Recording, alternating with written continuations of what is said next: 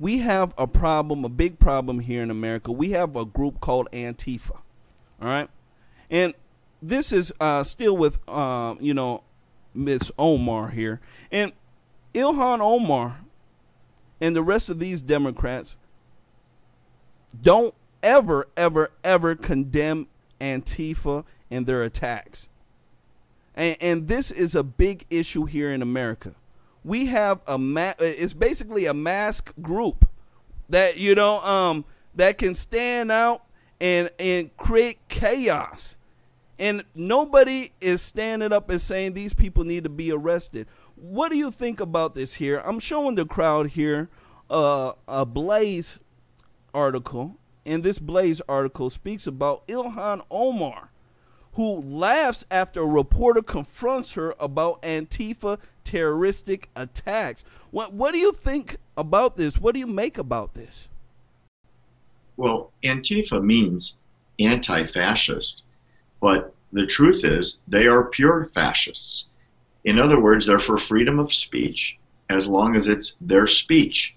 And they mask themselves because they are out with clubs and tear gas and chemicals to throw on people that don't say the things that they support. It reminds me, in the 1920s and the 1930s, the young Nazi Party in Germany employed something called the brown shirts.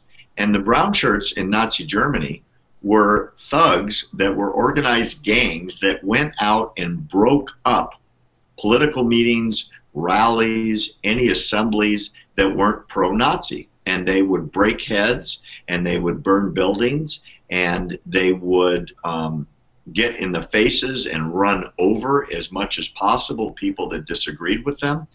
For any law-abiding person in America to not strongly say, of course I'm against thugs beating up people exercising their First Amendment right, it seems automatic.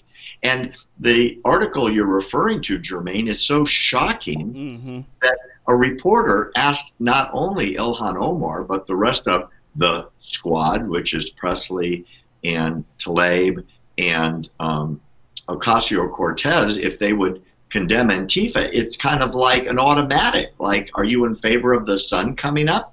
Everybody should say yes. Are you in favor of clean air? Of course. Are you against Antifa?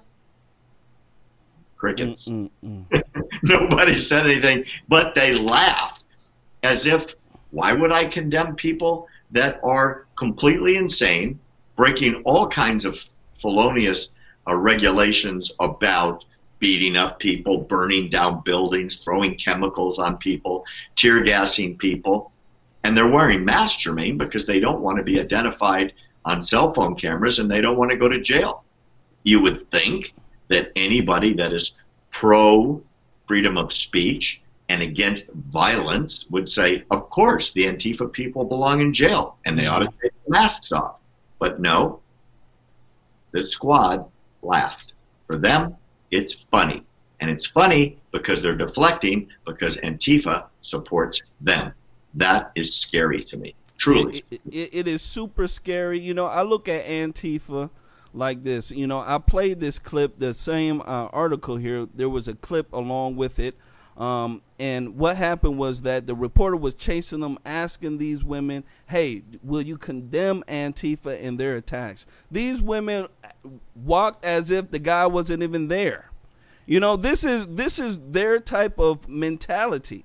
And I believe that they know that Antifa is, quote unquote, their army. This is the left's, army, but they won't say it's their army. Antifa is there to antagonize, and it's there to divide the masses. Now, I look at it like this. Everybody should be against Antifa, even the cops. There's a problem, Jermain. In some places, like in Portland, the mayor has instructed his police force to leave Antifa alone and to not intervene and to, quote, stand down. In military terms and police terms, stand down means put your weapons down, get out of the way, and don't interfere. Oh my gosh, it's complete abdication of law and order. So we have brown shirts beating up people in the street And the Antifa people believe in, get this, not a joke, socialism on the first step, full communism on the second step, which is their goal, the complete destruction of capitalism. People should be scared to death of these people and should feel comfortable that their police will protect them. But every mayor or any government official that tells police to stand down when Antifa gathers, instead of rounding them up, pulling off the masks, and sending them to jail where they should be when they attack people, get involved politically is what I'm telling your people to do now, and get the people out of office, Jermain, that are preventing the police from doing their job. Like you said, in a bank, you see somebody walk in with a mask over their head, oh boy, you know what's coming, and so does the bank guard, who's probably already pushed an alarm and the police are on their way. What's the difference if it's out in the street? There you go. They're beating people with clubs.